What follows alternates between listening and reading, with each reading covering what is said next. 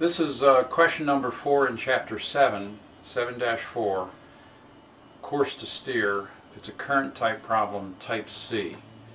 And this is an issue where you have 2 geographic points that you want to go from and to. And there's a known current flowing. And you want to go directly to your destination. And what we have to do is calculate what course to steer the boat in order to compensate for the current. So let's look at the reading of this question. This is number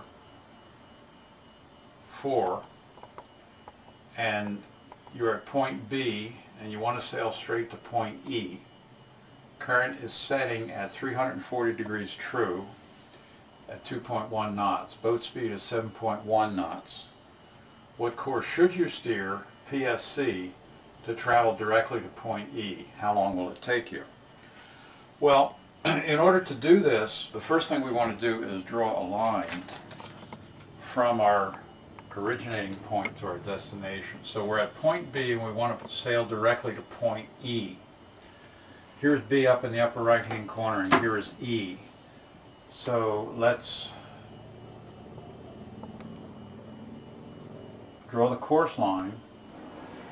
This is the course that we want to achieve. Now I drew that line, and I'm going to move my parallel rules over to the middle of the compass rose, okay, parallel to that line, and draw another line through the center of the compass rose. And having done that, I can read now what is the true course over ground that I want to end up with. And this says 212. 212 is the course that I want to achieve over ground. Now the second point is that we have a current flowing, and this says the current is setting at 340 degrees true. So we come over here to 340. Here's 360, 350, 340 right here. And I draw a line through 340. And that is the direction of the current flow. And the current is setting at a speed of 2.1 knots. So what I'd like to do is set my dividers at 2.1 miles to represent the 2.1 knots. So I come here, I'm 105, here's 1, 2, 2.1. And I've set this at 2.1 miles to represent 2.1 knots. I'm going to take that, put the point at the center of the compass rose, and come up here and strike an arc there. And that length represents 2.1 knots of current speed. The other thing that I know is that the boat speed is 7.1 knots. So I'm going to reset my dividers to represent 7.1 knots. So I'm going to open these up and set it on 26 degrees 0. Here's 5, 6, 7.1. These are now set at an opening of 7.1 nautical miles. So I'm going to take that and I'm going to put the point at this mark that I made on the drift vector, the current vector, and I'm going to swing an arc until it intersects this line that I drew here. And with that, I'm able to draw the third side of a triangle, and we call this triangle a speed triangle, and I'll describe each side of this triangle to you. So when I draw this line in here, I now have a triangle. I'm going to make it a little darker with my magic marker here, but here's the triangle I'm talking about. here, here, and here. A little crooked, but that's the triangle. Now, this side of the triangle represents the current.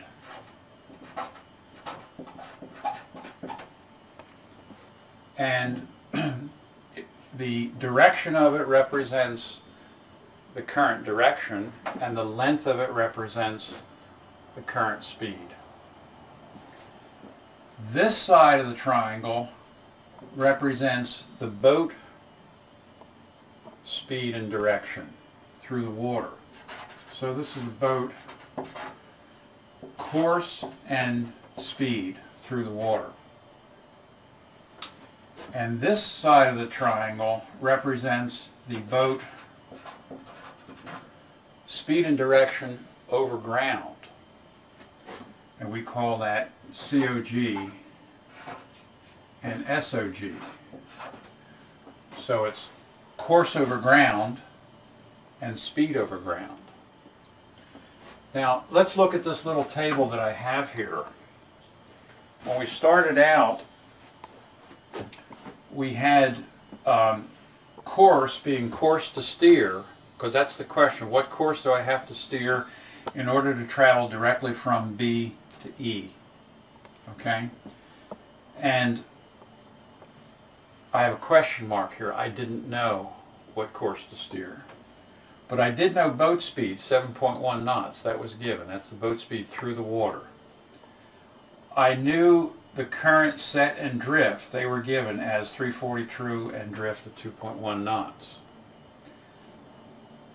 I knew the course over ground that I wanted to achieve, and I got that by drawing a line from B to E, moving it over to the center of the compass rose, and reading 212 true. That's the course I want to achieve over ground.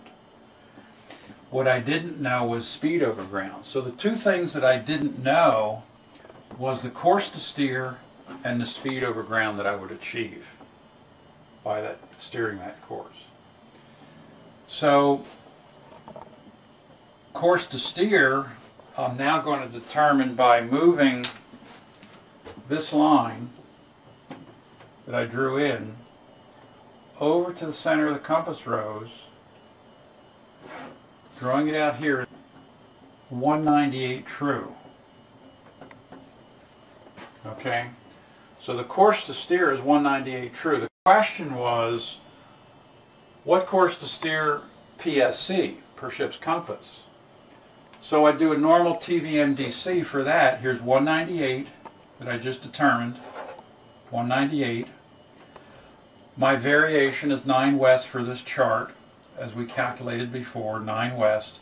I'm now going from left to right in this table. And so the westerly variation is an addition. So it's 198 plus 9 is 207 magnetic I have to steer. My deviation, I'm going to look up based on this heading of 207. 207 is pretty close to 210.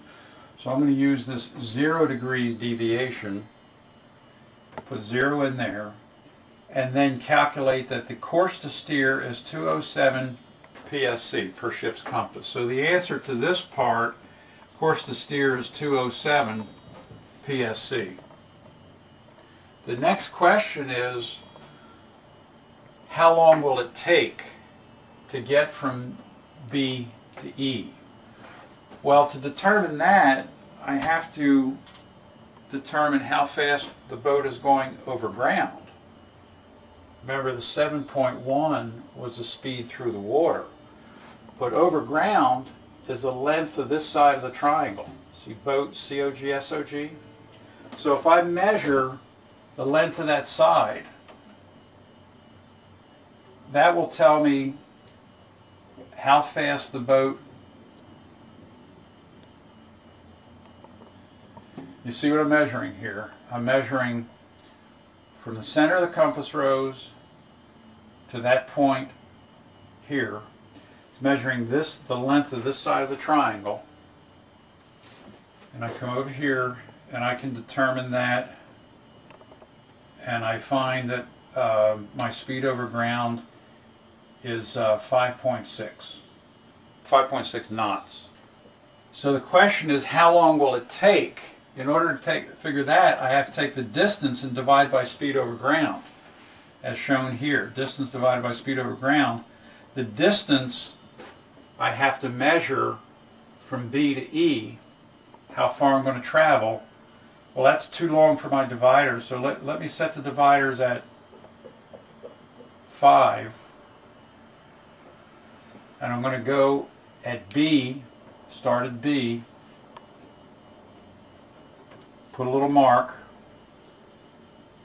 that's 5, put another little mark, that's 10. Then I'm going to take my dividers and reset them. I have 5 plus 5 is 10.